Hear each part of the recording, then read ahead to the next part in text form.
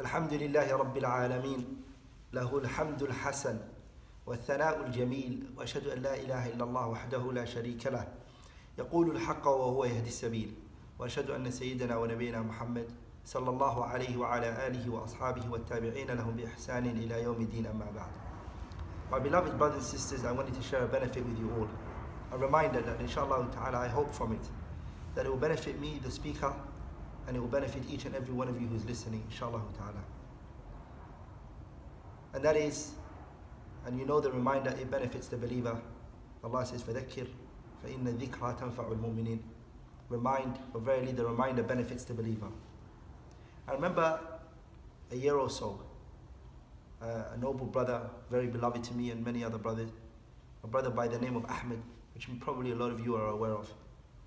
Today I ended up coming to the hospital in which he was in, rahimahullah rahmatan wasi'ah.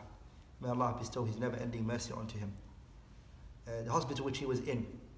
And I remember, subhanAllah, where I'm sitting from, I can see a chair where he was sitting on that day when we prayed the Salatul Isha. And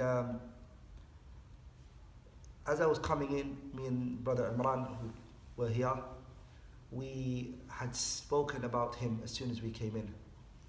But what it reminded me of is two things. The first thing is how, subhanAllah, we're very heedless and we forget a lot. It was here not long ago when Allah Ta'ala reminded us death by taking our brother away from us. Because the reminder for the death of the brother is not for him, it's for those who are after him. Allah is telling them, you're just going to die like that, prepare for it. And the believer, my beloved brothers and sisters, everything is a lesson for him. Everything around him which he sees, he takes it as a lesson and he benefits from it.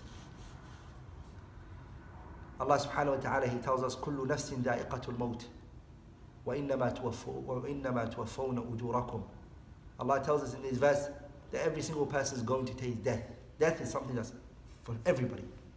But then Allah tells us that He's going to take us all with actions and righteous deeds that we have done. It doesn't matter the size of that deed that you've done. Allah says, وَمَنْ يَعْمَلْ مِثْقَالَ ذَرَّةٍ خَيْرًا يَرَهُ. If what you did was very little and small, you'll still see that at the Day of Judgment. Whether it be good or bad, you're going to see it.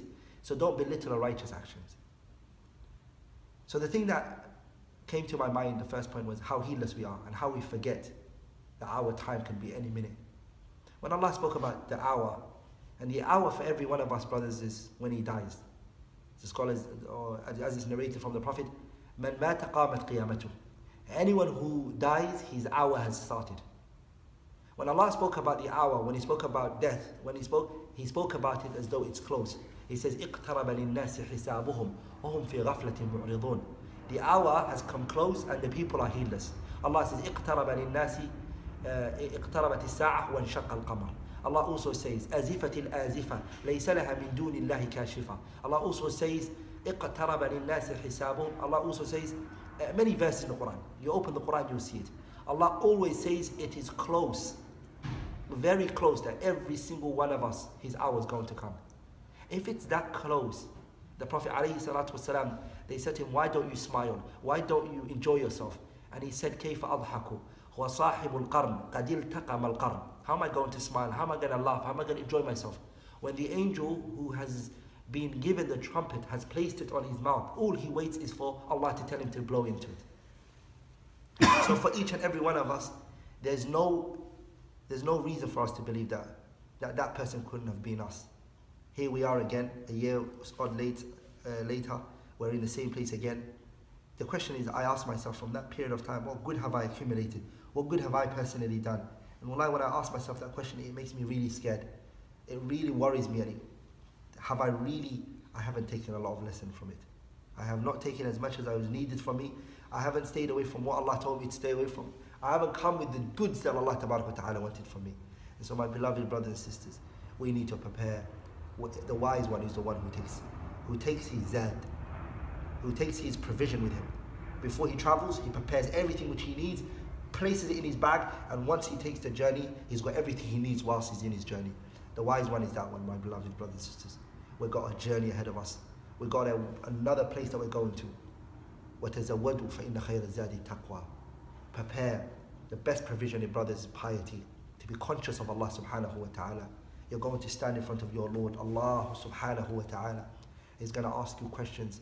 He's going to ask you questions that you already know the question and you already know the answer to it.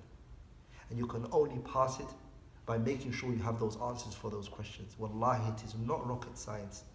Brothers, it worries me more than it worries all of you. I am more worried, I am more concerned. I came to visit a person who was ill in the hospital. Just looking at the sheets, the white sheets, it reminded me of the shrouds, of the graves when everybody's going to be shrouded with that shroud. That's what's going to be your shroud. أما والله لو علم الأنام لما خلقوا لما هجعوا وناموا لقد خلقوا لأمر عظيم لو رأته عيون قلوبهم تاهوا وهاموا حياة ثم ممات ثم حشر ثم أهوال عظام. Wallahi, if we were to know what was waiting for us on the other side, as the Prophet told us, لو تعلمون ما أعلم, if you knew what I knew, لضحكتم قليلا, you would laugh little, ولبكيتم كثيرا, and you will cry a lot. If only we knew what waits us, death, resurrection, accountability, then a lot of us will spend the rest of their life depressed and sad and worried. I ask Allah subhanahu wa ta'ala, He makes us people who wake up, who realize what's ahead of them, what they need to be preparing for, what is it that they need, righteous actions. The Prophet said, يَتَّبِعُ الْمَيِّتُ ثَلَاثًا. 3 is going to go to you in your go with you, but 2 are going to come back. فَيَرْجِعُ اثْنَانِ وَيَبْقَى وَاحِدٌ. 2 are going to come back and 1 is going to stay with you in your grave. The one thing that's going to stay with you in your grave, my beloved brothers and sisters, is your actions. It's your actions. And it is your actions, brothers, that a person will enter Jannah. أُدْخُلُوا الْجَنَّةَ بِمَا كُنْتُمْ تَعْمَلُونَ. Enter Jannah because of the good that you have done. It's that action that we need to befriend. It is that action that we need to come with. If we're not, if we lose and we don't make it through to Jannah and we end up going to the hellfire, we have no one to blame. Even Shaitan will tell us that. وَقَالَ الشَّيْطَانُ لَمَّا قُضِيَ الْأَمْرُ إِنَّ اللَّهَ وَعَدَكُمْ وَعَدَ الْحَقِّ وَوَعَدْتُكُمْ فَأَخْلَفْتُكُمْ وَمَا كَانَ لِي عَلَيْكُمْ مِنْ سُلْطَانٍ إِلَّا أَنْ دَعَوْتُكُمْ فَاسْتَجَبْتُمْ لِي فَلَا تَلُومُونِي. Don't blame me. وَلُومُوا أَنفُسَكُمْ. Blame yourselves. مَا أَنَا بِمُصْرِخِكُمْ وَمَا أَنْتُمْ بِمُصْرِخِي إِنِّي كَفَرْتُ بِمَا أَشْرَكْتُمُونِ مِنْ قَبْلِ إِنَّ الظَّالِمِينَ لَهُمْ عَذَابٌ أَلِيمٌ. Don't blame me. Shaitan is saying this to you. Don't blame me. Don't put the fault on me. It's all your fault. Don't blame other people for your own sins, for your own shortcomings, for the own problems that you're going through. Don't take that finger and place it and point it at other people. The reason why you're falling short in your religion, the reason why you're falling short in your deen is because of yourself, no one else. And the minute you recognize that, the minute you get up, and the minute you start working towards that, that's when you're truly going to get righteous actions, my beloved brothers and sisters. It's a'mal. It is actions. The salaf al-salih, the pious predecessors, they realized that, they knew that. And that's why they spent the rest of their lives crying. They spent the rest of their lives weeping. They spent the rest of their life knowing what to expect on the other side. Imam Ahmad rahimahullah said, if I put one leg in Jannah and the other leg was still out, I'll still be worried, I'll still be scared. I've got one leg in Jannah, the other leg hasn't yet gone in, I'm still worried and I'm still concerned. So he's already half in Jannah and he's worried and he's concerned and he wants to get through to it. You haven't got no leg in there, you don't know what you're going to end up. Umar radiallahu anhu was promised Jannah alive, Abu Bakr was promised Jannah alive, Uthman was promised Jannah alive, Ali ibn Abi Talib was promised Jannah alive. Each and every one of them were promised Jannah alive, but that didn't stop them from working hard. Oh Allah, wherever our youth are in the world, whether it be America, whether it be Canada, whether it be Britain, UK, Europe, Africa, Asia, Middle East, it doesn't matter. Oh Allah, wake us all up. Muslims, whether it be elders and it be youngsters, oh Allah, wake us up. Make us realize what was needed from us and make us those who come with beneficial knowledge and righteous actions. Oh Allah, forgive us for our sins, our private sins, our public sins, that which we know no one else knows of us, and that everyone else knows of us. Oh Allah, forgive us for everything, and also forgive us for the sins we don't know that we have done. Oh Allah, you're the one who's able to do that. Subhanakallahumma bihamdik, ashhadu an la ilaha illallah, astaghfiruka wa atubu ilayk.